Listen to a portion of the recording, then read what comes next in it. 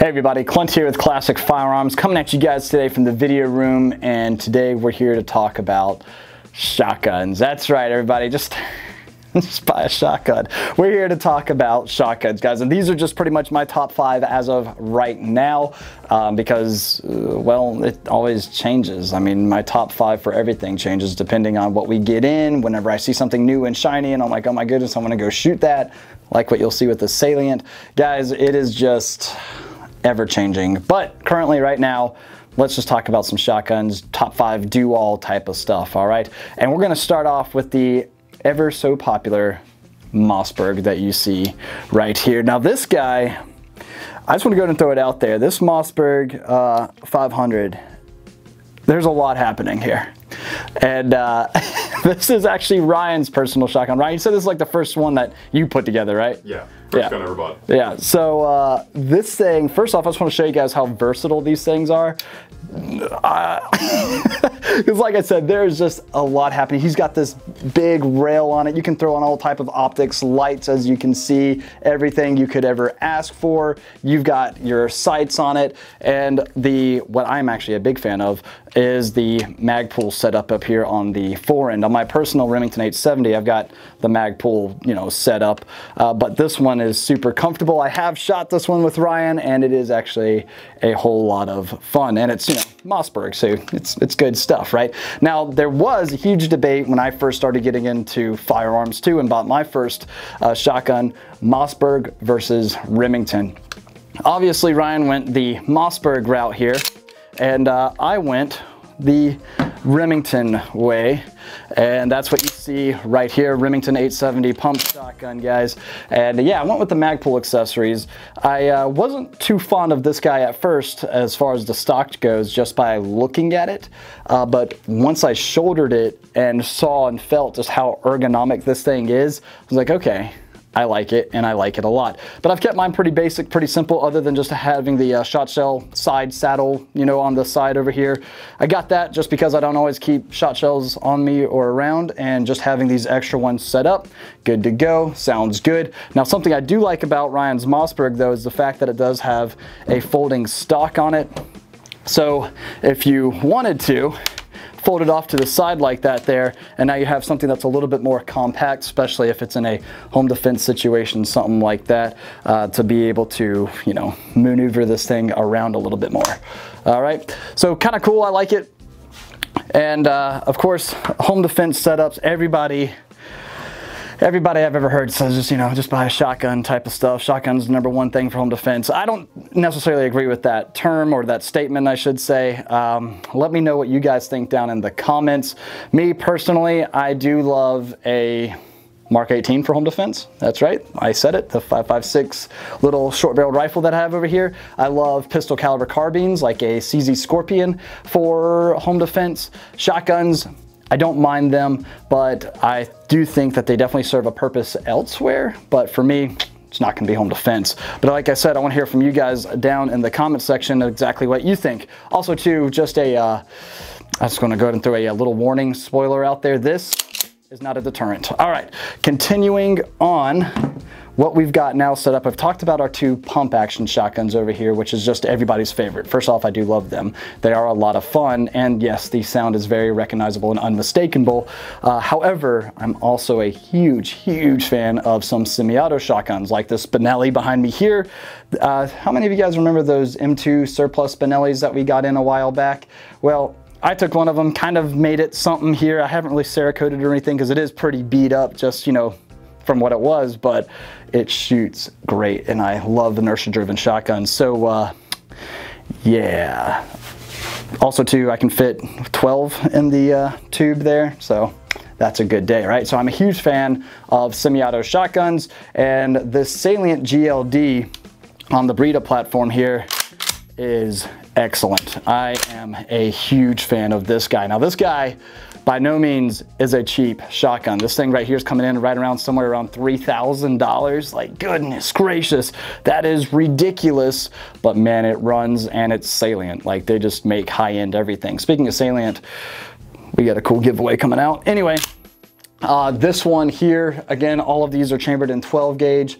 This thing just runs so good, guys. Oversized controls on just about everything except for the safety, which I could probably add my own oversized safety. I've got it on the Benelli there. But one thing I do like is your oversized release here. So that way, when this guy's locked back, you can throw in that extra shell, hit that, and then go for your target. Like that a lot. Or you can do the entire wraparound here, hit it, and go.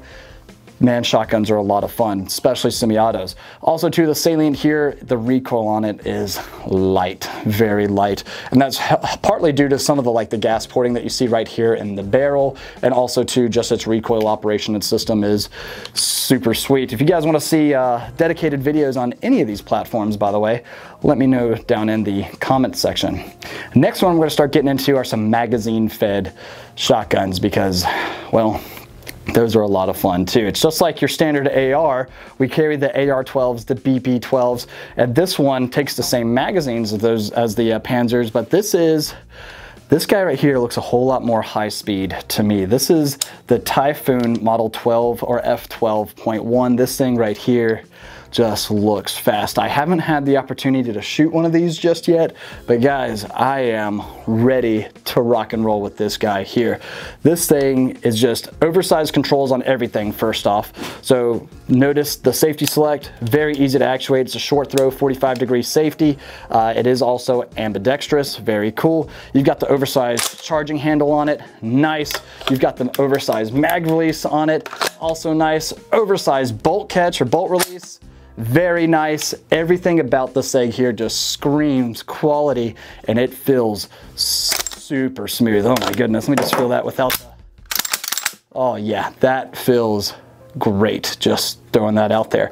Also too, it's coming up with your polymer backup sights, which I definitely like, and the ergonomic kind of overmolded grip that they have on it, very comfortable. And notice that flat facing trigger as well, pretty cool. I actually really want to feel this trigger here and just try it out.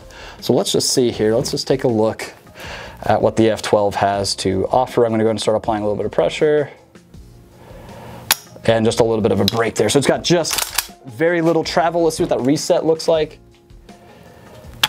Nice, yeah, nice loud clunk that you have on the reset.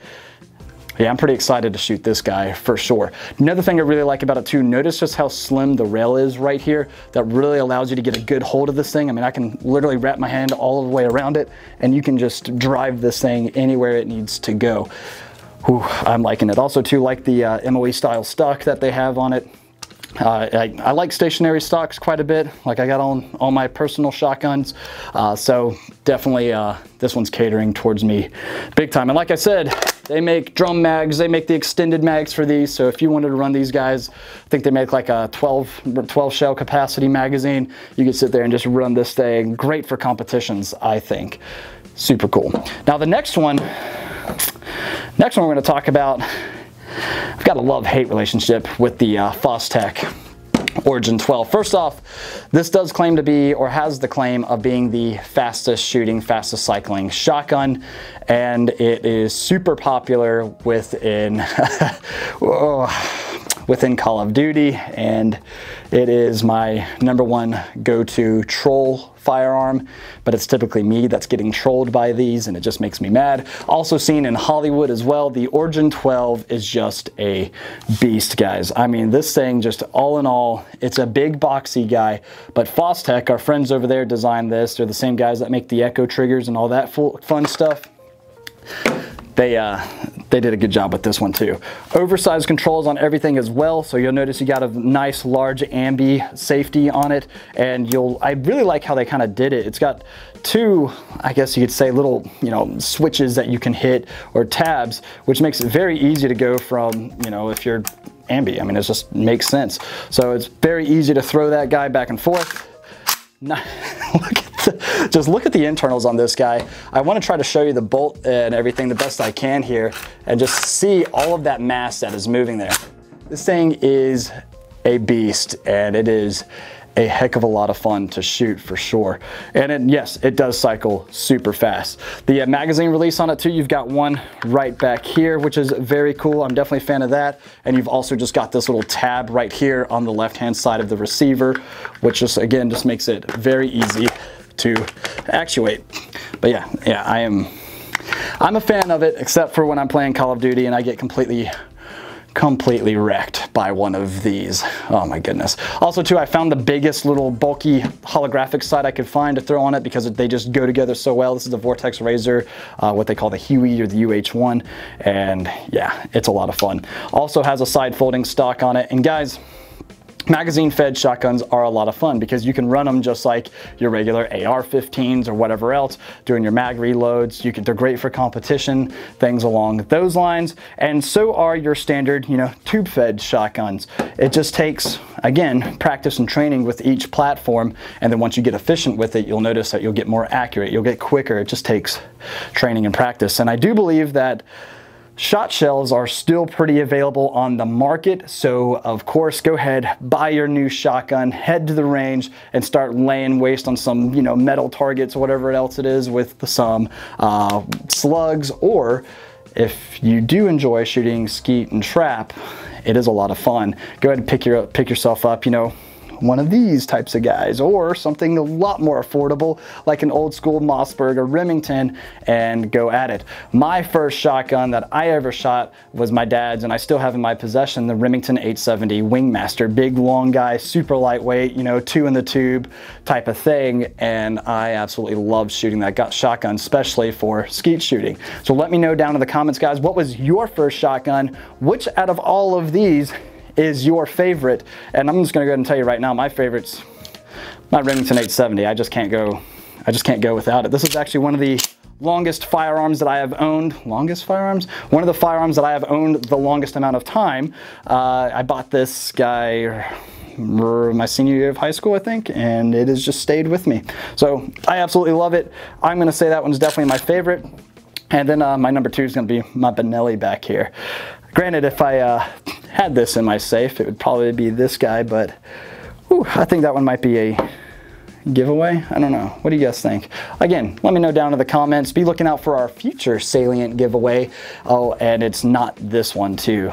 Exciting. But speaking of giveaways, let's talk about our giveaway that ends today, guys. We are finishing out the giveaway on the LWRC Reaper Rapid Engagement Precision Rifle with the Vortex Strike Eagle. This does have a 1:6 optic on it, and the Vortex is super nice. I really love the glass on this guy. And yes, I know the rings are low profile. I couldn't find a mid or a high. I'm sorry. You're still getting a pretty sweet setup though. If you want to switch out the rings, more power to you. Anyway, this guy's really cool. Coming with the Geissele Super Semi-Auto Enhanced Trigger. You've got the UBR Gen 2 Magpul stock on it, which I am definitely a fan of. Real slick design, chambered in 7.62 NATO, and will just run and run and run. And it is still the flattest shooting 7.62 calibered rifle I've ever shot. I guess that's partly due to the 4-chamber break on it. This thing just goes. I absolutely love it. So yeah, head on over to ClassicFirearms.com, click on that top banner. You'll see just kind of a funny photo of me standing there looking all happy with this guy or trying to look cool. Click on that top banner. It's going to take you to a web page that shows you all the different links to get your entries, and don't miss out on the code word REPR. Go get those extra entries, guys. God bless you all. See you guys down in the comments all about shotties and shotguns and salients and everything else that we could ever ask for when it comes to 12 gauge goodness. God bless you guys. We'll see you soon at ClassicFirearms.com.